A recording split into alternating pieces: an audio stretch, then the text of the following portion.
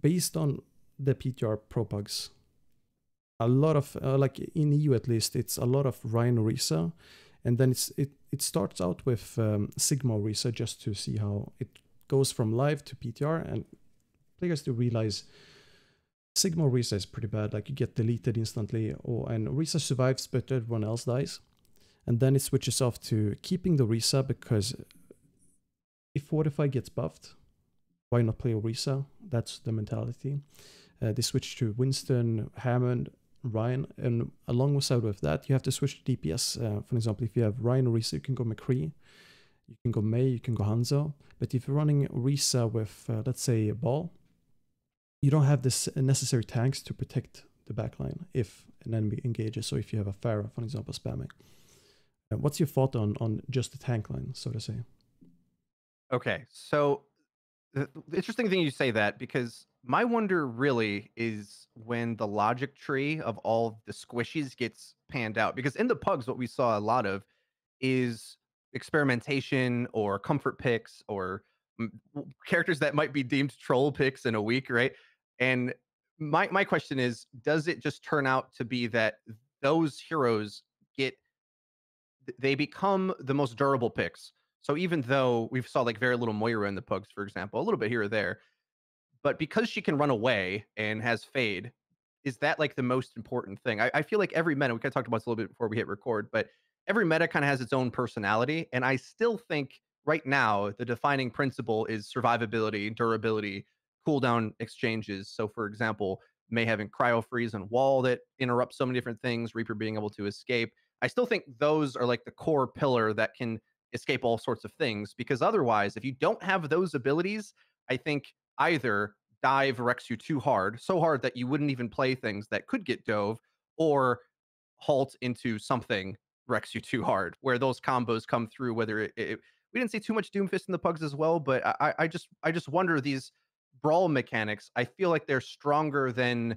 what has been represented in the gameplay thus far. And whenever I see May Reaper get played, I start to just have flashbacks to the GOATS era, where it was such a economical way to play that over the course of a full map and series and everything, that you'll edge out eventually if you just use those resources appropriately, the same way you would with GOATS, right? Like you would know picking GOATS that when it's reached its zenith point of strength, that a lot of the teams would know, well, there's certain fights we don't win at all, but we have enough resources to win enough fights or outlast them, right? So a lot of these other strategies fall to the wayside.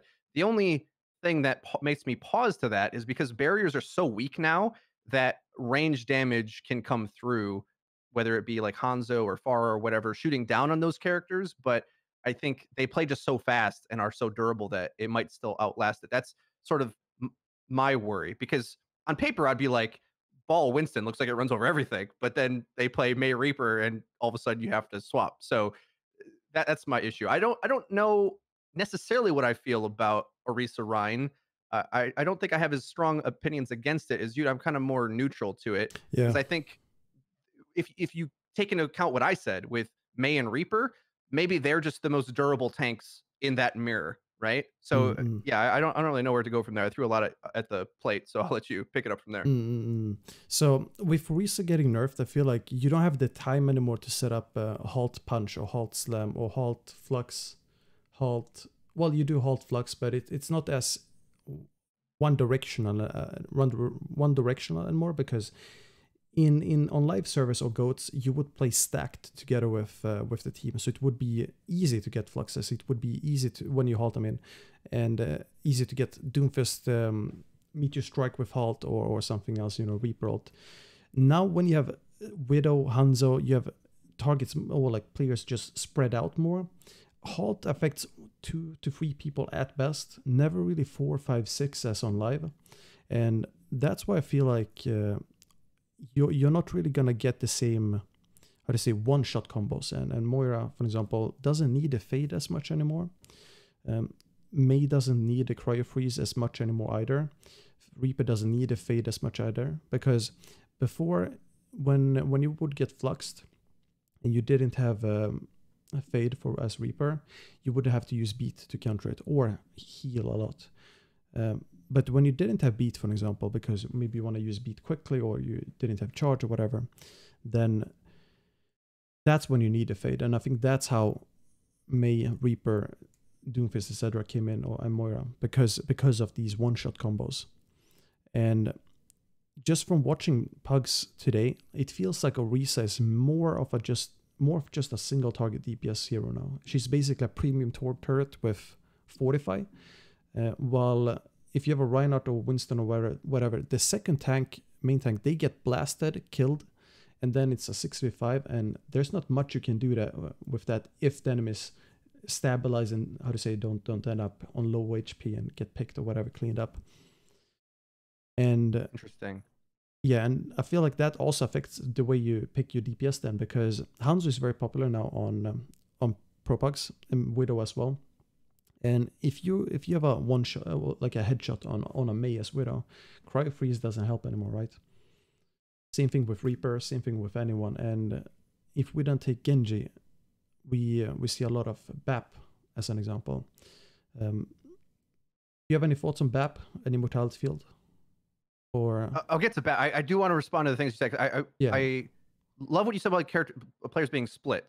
One thing I want to say, I noticed that as well, and I also think that's very healthy for the game, because it finally means we're in a world where high ground and crossfire and cover, all of those things matter again, which is great. Because one thing that was frustrating with the GOATS era and everything after that, basically, was that there was so much sustain that stuff didn't really matter. You didn't really have to think about the map so much. Now you see players really having to, like, all right, this guy's going to be on a crossfire here behind some cover. We're going to put Winston off to the side. We're going to put, BAP on this high ground. And it's a much more structured shooter game, which is just great to see. Now, I don't know if I necessarily agree, though, that because you're playing that way, that Halt won't work once everyone's used to it. I hope you're right. Like, if I had a bet and say which one I would prefer, I definitely would prefer that. But what I'm thinking is, once we start seeing full 6-man teams in a pre-made environment rather than a pug environment,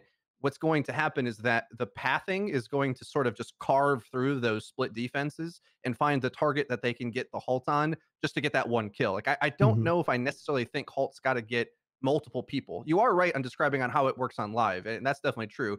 But I think it just confirming a kill and just grabbing something so that you combo with anything, that pick would snowball from there. But hopefully not. Like, in theory, you'd be right. And then when they go for that play, that GOATS-esque, we're going to run you down in a ball against one guy out of position, whatever's on that crossfire hopefully gets value, right? And with less shielding and less protection and less healing from Moira and stuff like that, those frags from those power positions matter. Because that's what it used to be. And I long for those days where you'd have like a soldier on the high ground and a team would have, this is before GOATS existed, right? Like, even I think back to like the monthly melees, right? Ninjas in pajamas played 4 tank, and a soldier was on the high ground just whittling them down. It was like, we probably can't sustain on the point. That playstyle in the past used to just get punished and destroyed, and those crossfire angles work. So I hope you're right, but I just fear that when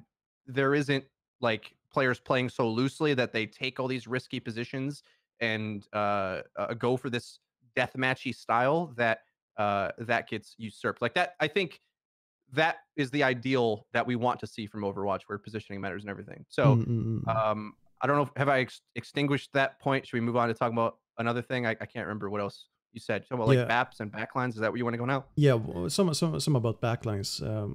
We've seen a lot of BAP come in, and there's some players who fear that BAP is going to be the meta and only BAP. The thing with BAP now is, if you run BAP, you don't really need the Lucio, so you can afford a Zen or an Ana. Zen is super nice now, but because of less shield. Like, if you get a Discord on, you can melt people. The thing is, if you're running, let's say, BAP Mercy, it's pretty bad because you don't have much for defense, especially if the mortality field doesn't cover.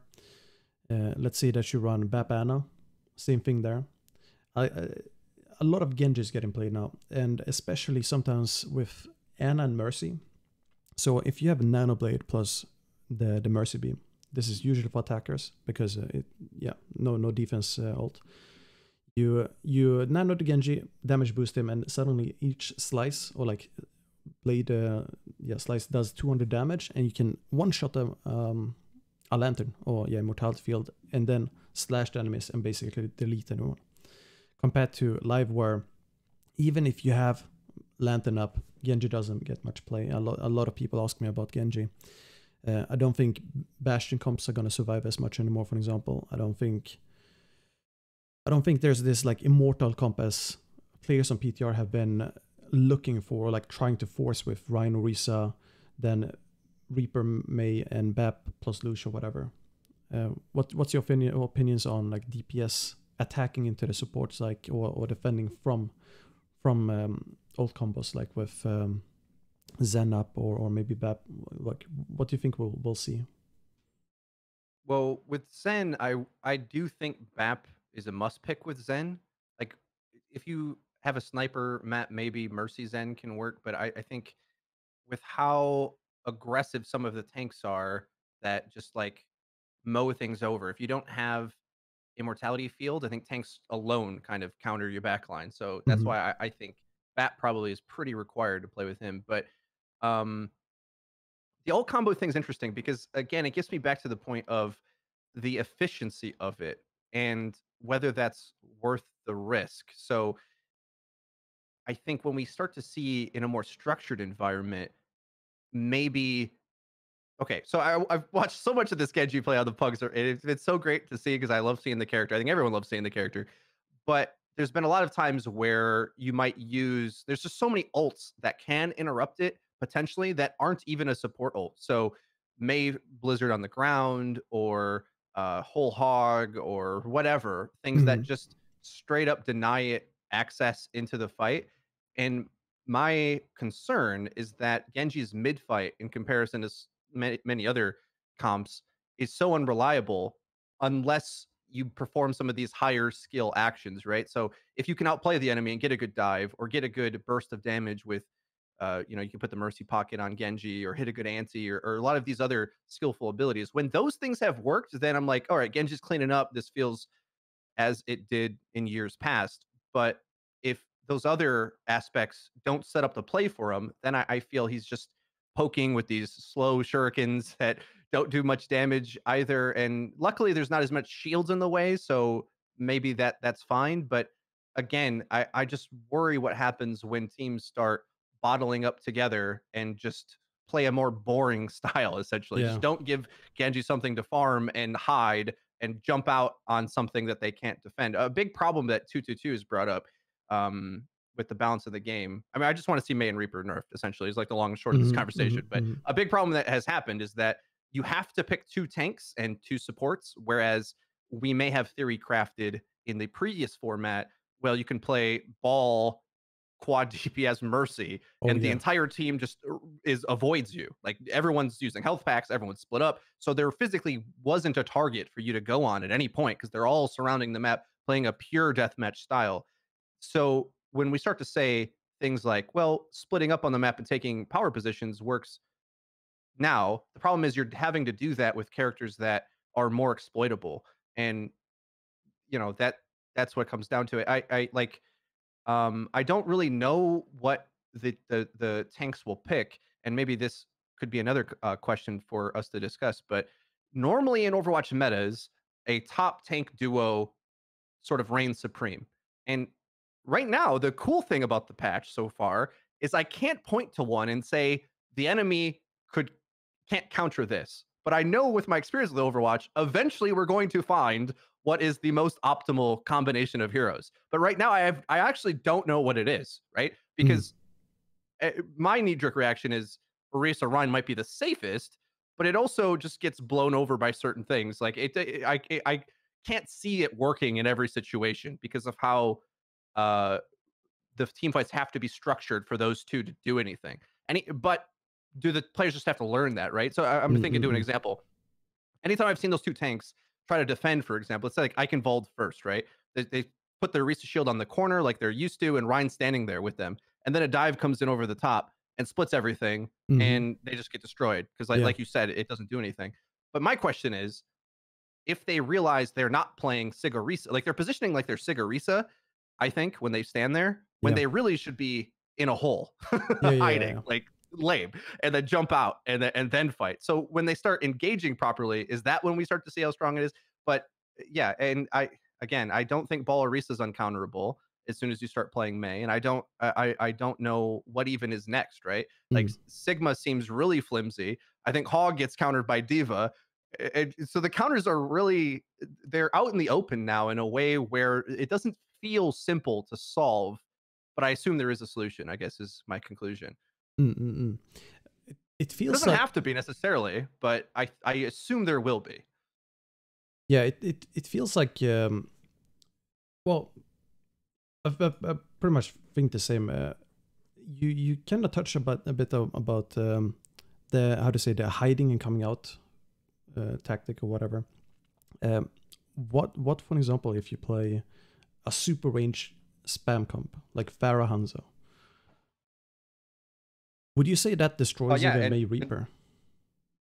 I hope so. And like Junkrat's looked kind of nutty too Yeah. with the 130 damage nades. And if you don't have the Zarya to punish the Junkrat spam, like Junkrat might totally destroy May Reaper now. And that's a cool aspect too that I started to think about. And I kind of said it earlier, but because May Reaper and Doom, for that matter, they don't have the shields that they could just hide behind to set up the engagement.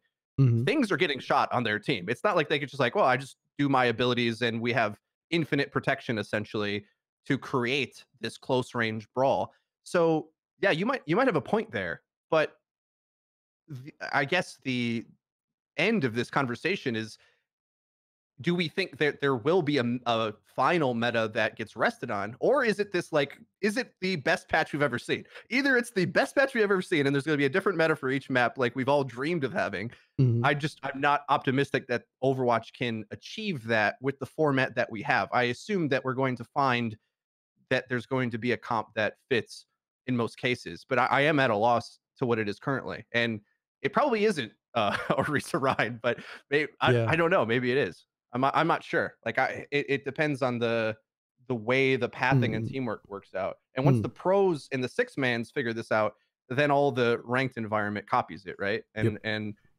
ideally we wouldn't watch them play and we'd have a great experience playing ranked for the next 6 months or whatever it is till Overwatch League, right? Till Yeah. they teach us whatever the lame comp is that rules this patch. Yeah. Like that's what I'm feeling like. For me, it feels like this is probably the best balance patch in a long time, like, or ever.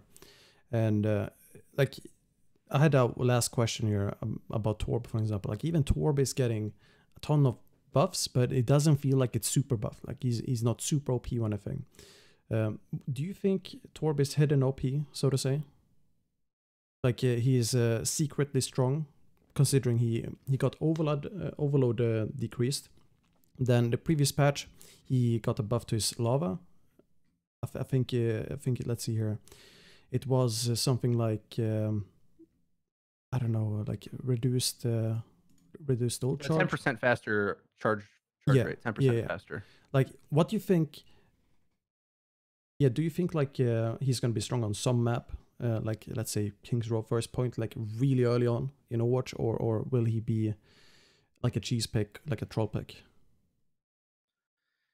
Yeah, I don't know if I have a strong opinion about Torb. I haven't seen him played much or played him much myself. I think my favorite Torb spot is Numbani A because Mhm. that's like back to the Apex era of competitive Overwatch in Korea.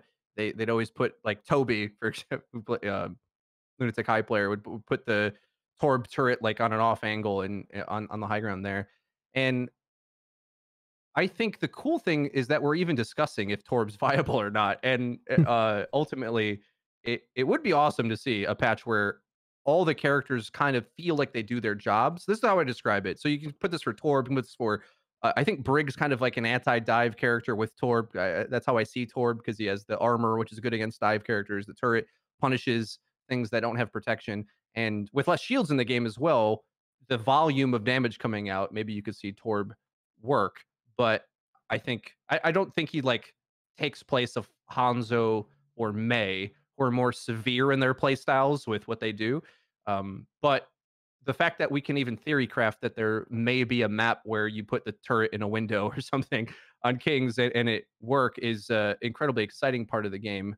But yeah, I kind of just come back to my other point. All the heroes right now feel like they do their jobs and the things that should counter them do. Mm-hmm. But Mm-hmm.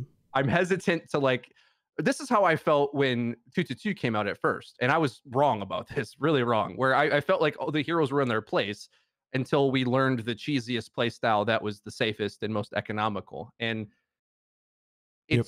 it is something to be said. I think that was figured out much faster than this is getting figured out though. Yeah. And the reason why I think that is because the gaps between heroes don't feel as severe anymore. It's not like this is way better than that. So it's hard to really detect when something's actually superior because the context of it is more nuanced. Where it's not like on the live version of the patch now, when people started to realize how good Doomfist was, it was like, well, this guy just can't die. There just Mm-hmm. isn't Mm-hmm. something that's efficient enough that can do anything to him or stop him really. So we might as well just mirror the Doom Reaper shenanigans. It's hard to see anything that's that severe now because there just isn't really protection from things, whether it's with barriers or healing. I think Yeah. low key. I don't remember if we've mentioned this yet. The Moira nerf is my favorite nerf.